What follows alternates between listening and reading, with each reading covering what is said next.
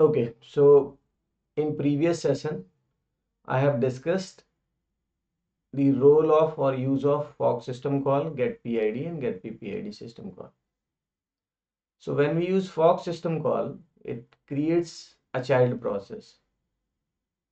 So an already running process, which we consider parent process, calls a function like fork, and that function creates a new process. So previously executing process, that is parent process, it will be already executing, another process will also start executing with same code.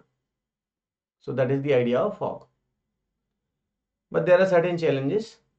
Let's say when a child process creates inside the system, child is having a parent ID of the parent process. Now we want that in usual case, for every child there has to be a parent, because when a child terminates, it try to return its exit status to its parent. If parent does not exist, and if child is executing, such kind of processes in the system we consider like orphan processes. So like in real world also, if a person doesn't have parent, we consider that person is orphan. Similarly in OS or operating system also, if a process is executing but its parent has been terminated, the process considered as orphan process. So we want to avoid the situation so that in the system there should be less number or no orphan process.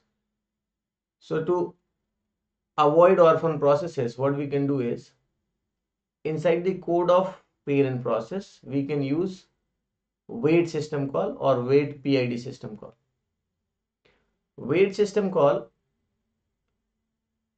suspend the parent process for the duration till the child is executing. Once the child will execute or finish its execution, it returns the exit status to the parent, and then parent can terminate.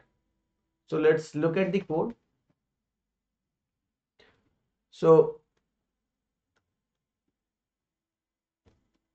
I have already written the code. It is an easy code, you can easily understand. Let's say, so I have included these header files. How I got to know that?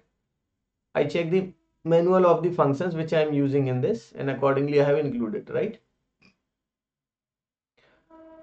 So because I am using fork and fork returns PID underscore T type variable, so I have just declared a variable name like PID with this type.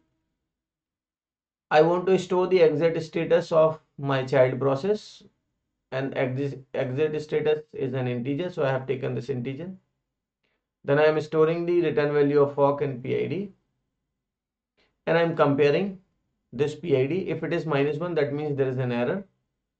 So a message I have printed, failed to fork process. That means new child has not been created. There's a failure, and we exit this particular thing. Else, we compare PID with 0. So you already aware about, if PID is 0, that means it is a child process. Now if it is a child, we are printing some messages inside the cell like child process is running. You can type any message here, and let's say I'm applying sleep of 2 second, not millisecond. Sleep is also a function. Here I'm passing 2, that means I want to make this process in sleeping state for 2 seconds. Okay, so this child will go and sleep for 2 seconds, and after 2 seconds it will print this particular line, child process exiting. Okay, and then exit. But as I have already told you, when we fork a new child, the parent and child, they execute concurrently, or you can say parallelly, if you are having parallel architectural support. So there is no ordering. Any process can terminate early, any process can terminate after. We want that parent should not terminate early. If parent terminates early, your child process become orphan process. Okay. So we apply wait.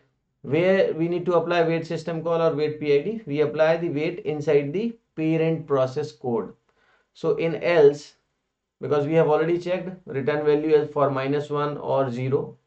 Now else is, that means if the return value of PID is not -1, not 0, then it is greater than 0, and that will be the equal to the process ID of child. So in this code, in else part, I have called here wait.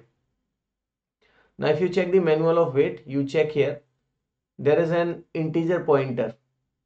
So because wait requires an integer pointer, here I have passed the address of an integer. Status is an integer I have declared, right? So this wait will store the exit status in terms of an integer of its child process. And then I am printing this particular return value of status. Okay, so this integer I am printing. I'll provide this code in the description as a doc file, so don't worry. So let's execute it. Now first check the manual of wait. So if you want to apply wait system call, you need to pass an integer pointer.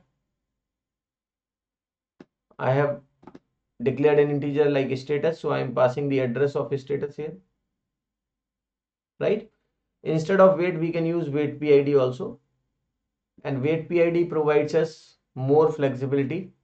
We can specifically mention the child ID for which we want our process should wait. Okay, if a parent is having a number of child, then usually wait for any of the child to terminate.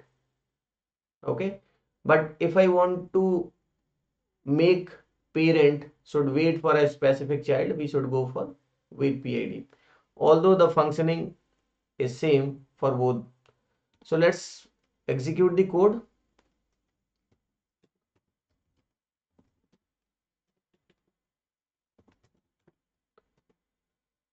Now it is compiled successfully. Now I am executing. Parent process waiting for child to terminate. Child process is running. Then child process is exiting. And this line has been printed by parent. Child process exited with status 0. Okay. So the very first line, parent process waiting for child process, and the last line, child process exited with status 0. These two lines has been printed by parent. Okay. And in between these three lines has been printed by child. Right. So if you remove that, let's say if you remove that wait, this ordering will not be fixed. This ordering may not be fixed. Right, so parent can also finish its execution before child, because you are applying sleep of 2 seconds in child. So in that duration, parent will execute and finish, right? And your process will become orphan process. So in next video, I will elaborate how to generate the orphan process. In this video, let me open the code. You just focus on the use of wait system call or wait PID system call. Okay. So I'll provide this code in the description window. I'm closing this session. Thank you everyone. In next session, we will discuss the generation of orphan process and zombie process. Thank you.